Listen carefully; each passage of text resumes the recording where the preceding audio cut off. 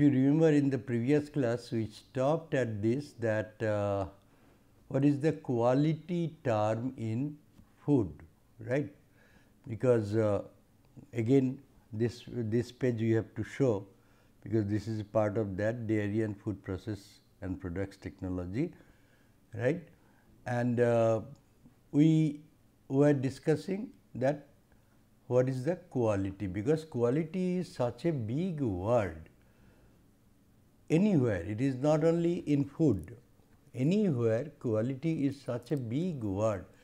It encompasses many things, desirable, undesirable, many things, liking, disliking, requirement, non-requirement, law, safe, unsafe, nothing is beyond the word quality. Everything comes under quality. If you go to buy anything, you will see same product, people will say, oh, this is because of the quality difference, the product is different. Whether that product might be under some branded name or may not be under some branded name, but still there may be difference in pricing.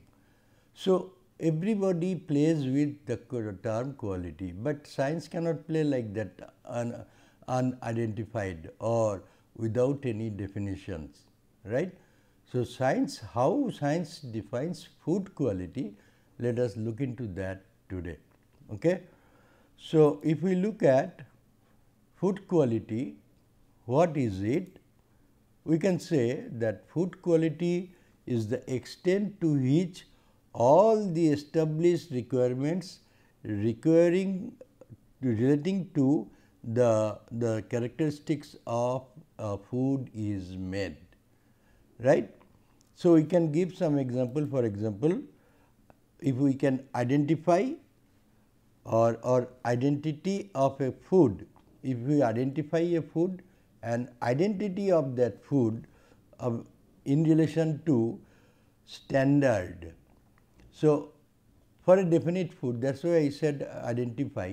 So, if we identify a food, how the identity of that food is identified with reference to a given standard, because as I said earlier that for the safety of the food, safety means safety of the people who are consuming, because the controlling agents or controlling or monitoring departments or monitoring personnel who are associated with this, first everybody look into the safety of the consumer who is consuming, right.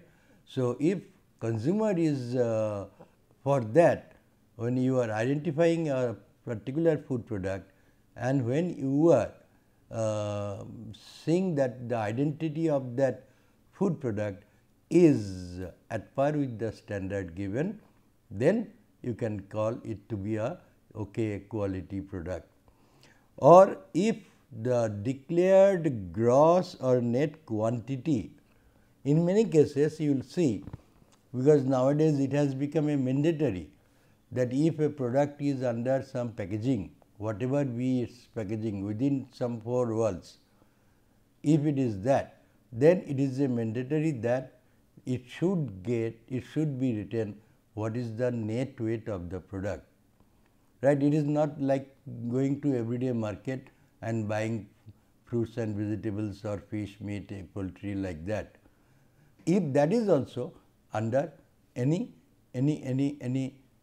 prescribed form, that is in any packaging material, then it should have the quantity mentioned, right. So, if the quantity what is mentioned in the product in terms of either weight or volume, that is the quantity. So, depending on the product type, it may be in terms of weight or it may be in terms of volume, right. So, because volume and weight normally both are not given, normally volume and weight both are not given, but in typical cases could be, right. But those which are more significant in terms of volume, they will be given in volume, and those which may be defined in terms of weight, they are given in terms of weight. So, if that declared standard or declared or claimed quantity is there, then that could be another aspect of the quality which people or consumer are normally worried about or can think of. Then declared or claimed amount of one or more stated components of a food, right. Stated component means in many cases you will see that the product is, on the packaging it is written that this contains this materials, right. So, if it is mentioned there, that is declared or claimed, and if it is there, then it is okay.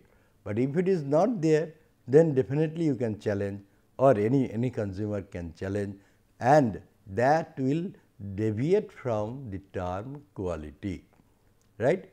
Now, as of now, we are telling one or two measurable quantity like weight or volume, right, or the date of manufacture, date of expiry.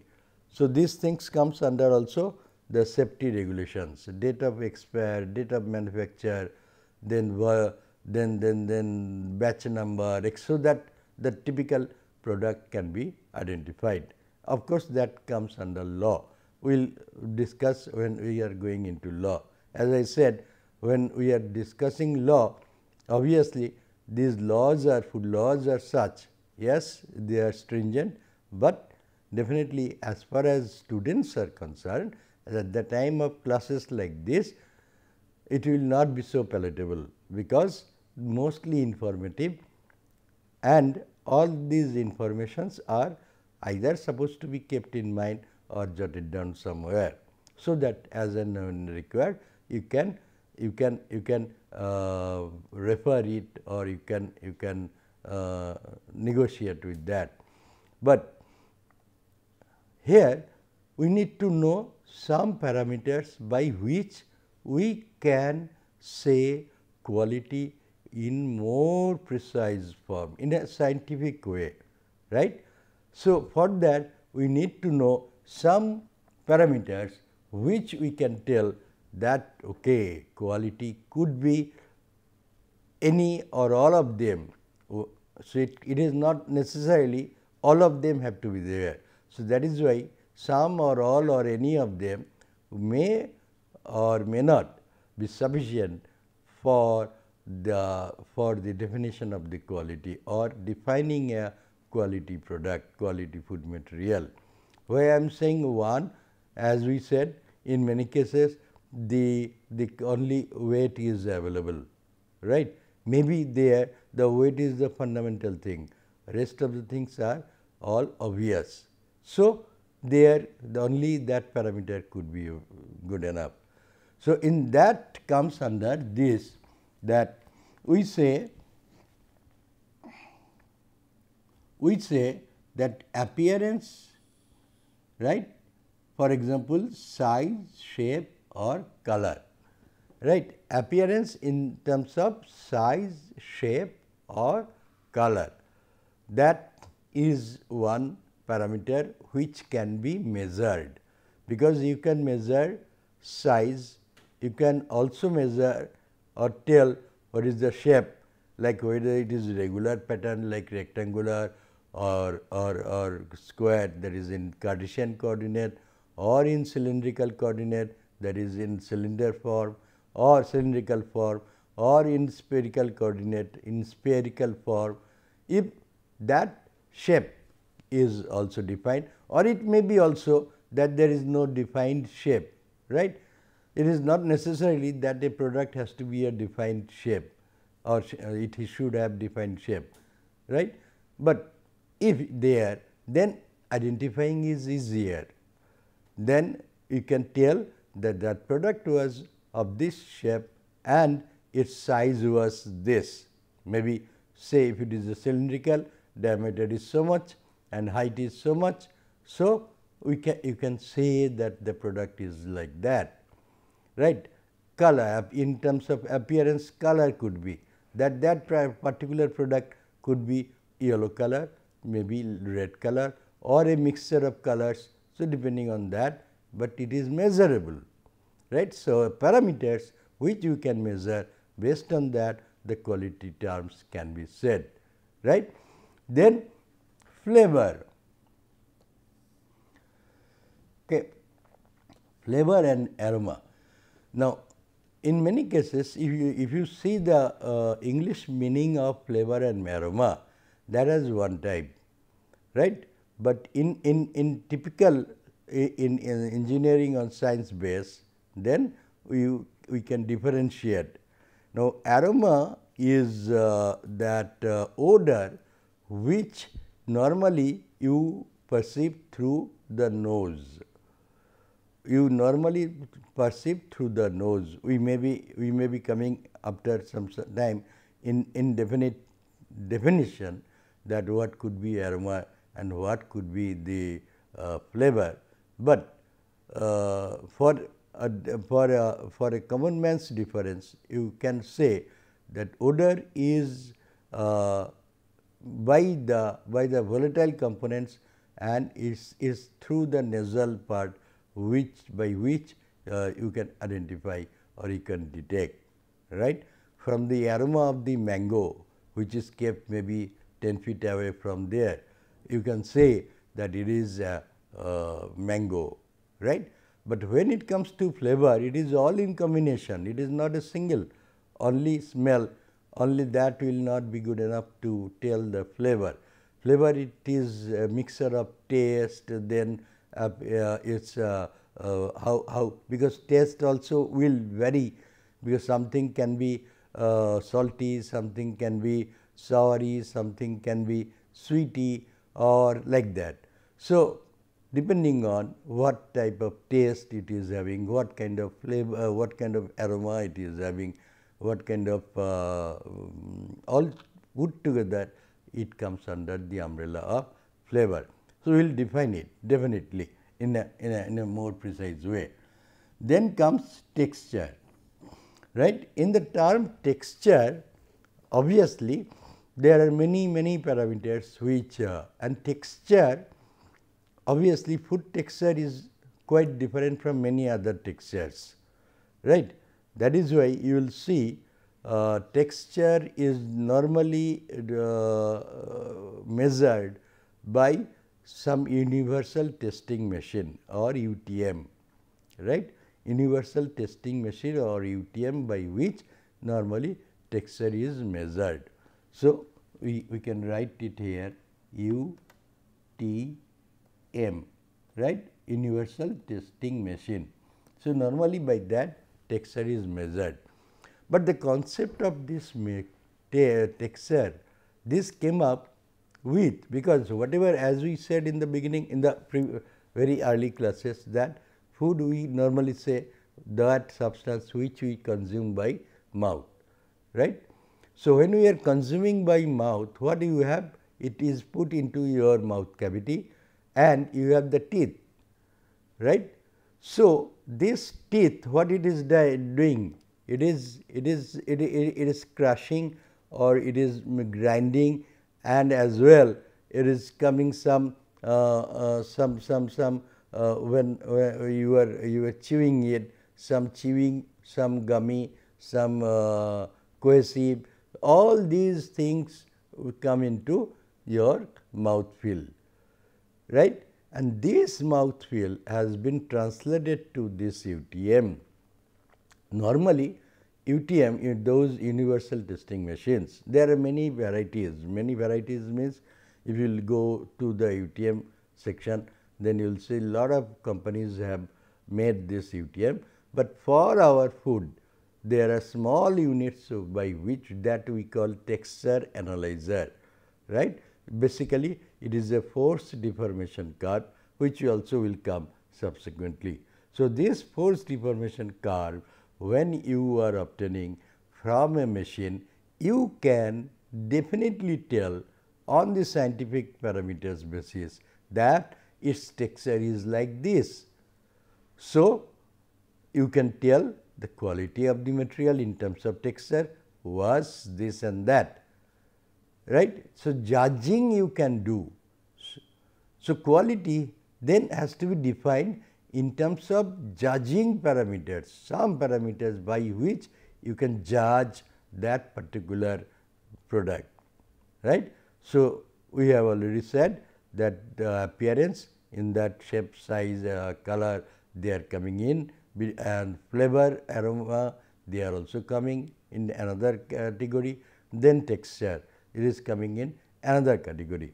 Some other more scientific terms, of course, generally, commonly it is very difficult, because I do not say that texture or flavor also it is very easy for people to do, but yes, there are some tests called organoleptic test, right, by which when you are consuming, what is the perception of the consumer who is consuming the typical product in terms of its appearance, in terms of its flavor, color or texture, then that can be. But when you are measuring with respect to something in terms of machines, scientific machineries, then you are more, and that was in terms of person. I am consuming one, I may have liking or feeling for something, if somebody else is consuming another or the same, but he may have may not have the similar liking or feeling like that. So, the distinction could be based on some either biasness or whatever it be, might not be identical. But when you are saying in terms of machine, right, that appearance, size, in terms of colors, size, all these you are measuring. In terms of flavor, aroma, you are measuring. In terms of texture, you are measuring. So, the parameters which you are saying is of course based on the typical measuring parameter, and there it is having the repeatability, right. In organoleptic test, when we do, there it may or may not have the same repeatability, but in terms of machine, yes, your repeatability should be identical, right. So, that is more dependable parameter than even the organoleptic test, but obviously organoleptic cannot be kept aside, because ultimately it is the people who are consuming. So, their version, whether it may be identical or may not be, right. That is why more when a new material is being brought to the market, then this organoleptic test is done for wide variation, right. Wide variety of people are being called, and then they are, other than machine parameters, they are asked to give based on different hedonic scale, 9-point hedonic scale, 5-point hedonic scale, out of which center will be the medium, and the maximum will be on the top or minimum will be on the bottom, right. So, you can do scaling based on that, and based on the number of observers, how many people are taking. So, you can have a more statistically more valid parameter for that, right. So, that cannot be also kept aside. So, when we are talking quality, this also you have to keep in mind that organoleptic test how it is. Okay. So, other than that, as we said, some other scientific parameters like viscosity, right, sorry, like viscosity. So, when we come to that, viscosity, definitely you have many instruments by which viscosity, generally it is associated with liquid food or semi-liquid foods, right. Obviously, the solids do not have viscosity. So, viscous fluid means either it is a liquid or a semi-liquid food whose viscosity may be known. Now, how it may help you? That for a given consistency, that product will have a viscosity which you can measure through the instrument, right, which through organoleptic test, means by taking it with your mouth feeling, you may not be able to judge. So, that is more inner quality parameter than external or outer peripheral parameters, right.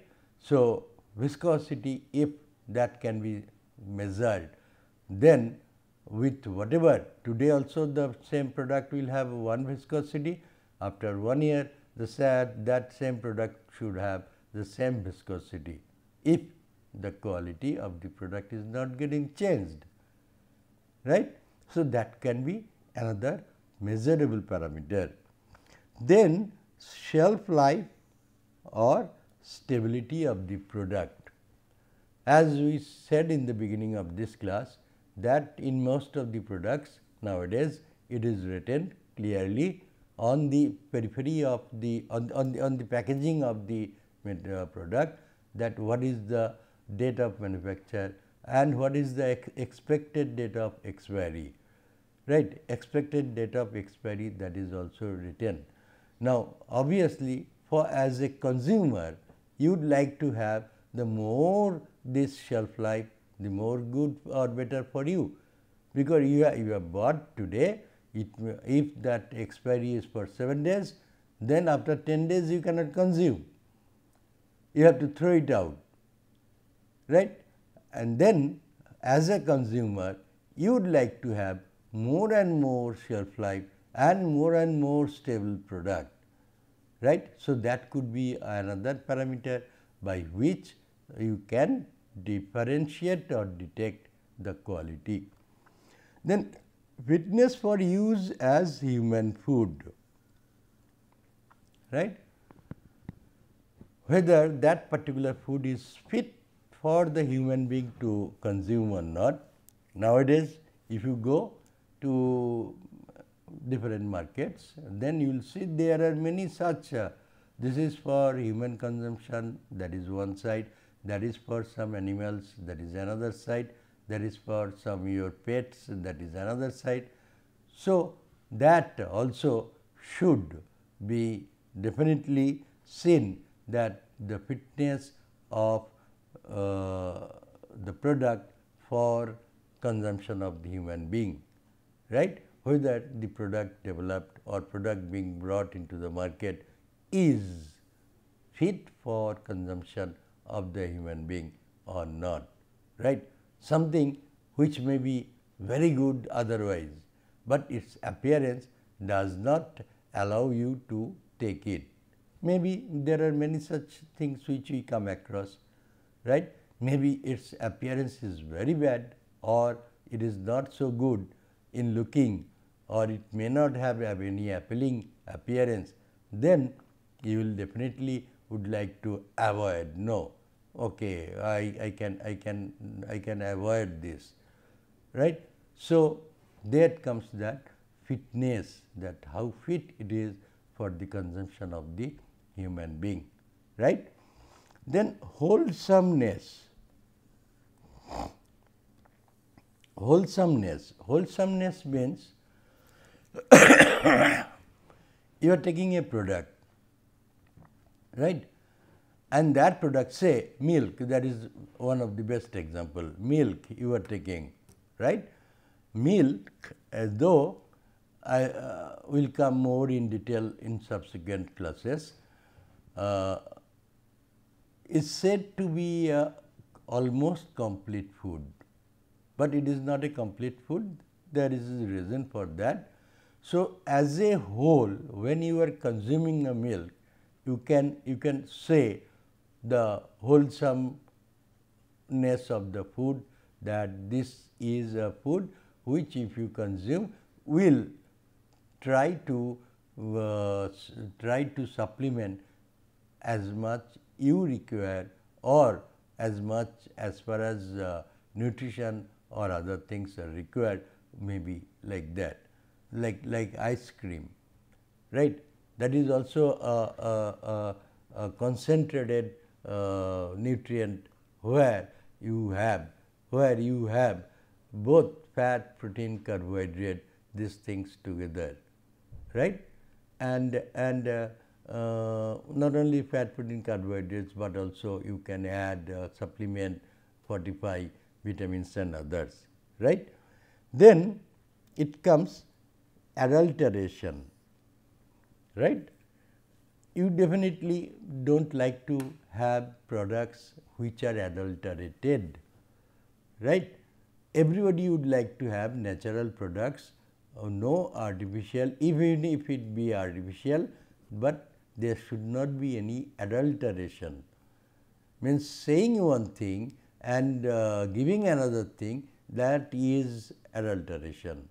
Whatever I declare, whatever I say, if the product does not corroborate with that constituent parts, then we can say it is not at par with the defined or claimed substances. It is adulterated. Milk is another very good example, right? So, in most of the cases you have seen, or you know, you might have come across that milk, the most adulteration or easiest adulteration is by adding water, right? In majority of the cases, this is a major problem of adulteration, that the addition of water from and this water might not be potable water, means drinking water. So, because the people who are doing, they may or may not come to know, or may not be knowledgeable enough to decide whether water should be added. Water should be added means that particular water should be added or not. Obviously, this is with the intention of bad kind of business, or bad is social impact is very otherwise, right? It is not good, but that can be said adulterated. Of course, nowadays milk is available where none of the milk material, milk constituents are there, but still they are called to be milk or is being sold in terms of milk, right? So, that is where adulteration is coming in picture, right? And in many cases you will see that people are adding either stone or this or that, maybe with rice or dal or any other, right? So, they are then can be said to be adulterated, not definitely required as far as consumption or consumer is concerned, right? Then packaging. Nowadays, packaging industry has become so vast, right? Packaging industry has become so vast that it is also coming under that, not directly under the food quality, because that is different. Food is inside, packaging is outside of that food. But nowadays packaging industry has become so developed that in many cases people are being, I don't say being fooled, or at least can be said that people are being mesmerized through the advertisement of the packaging, right? So, that packaging is also an important parameter, but not directly related to the quality, because it is not associated with the food quality, but that packaging material can in turn be a part of the quality determination of the food, because if the packaging is not good, that may inculcate some external contamination or some kind of malleation with the unwanted things. So, these things are definitely part of the quality, but as such package itself is not. So, how far it is affecting on the quality, that part is coming into the quality term of the food. Then in this, the last parameter we can say labeling, right. So, this labeling is of course important, might or might not be direct or indirectly associated with the quality term of the food. Directly how? If labeling is saying that date of manufacture is so much and the expiry is so much, then that should come under the labeling of the product. It should also contain that this product contains this in terms of, in many products may be saying in terms of carbohydrate, in terms of fat, in terms of protein. In many products maybe they highlight maybe this part of the protein or this part of the fat or this part of the carbohydrate is within the product. So, labeling is also a must, and that comes under the umbrella of quality, because you are declaring. The moment that labeling is there, that means the producer is declaring, and the consumer can obviously take that either as a confirmed thing, or can also compare or can also verify whether the claimed things are there or not, right. So, as such, all these parameters will tell about the quality of the food material. In the next class, we will discuss some more of it, so that in particular, as we said, that flavor, texture, odor, all these terms we can discuss a little bit more. Okay? Thank you.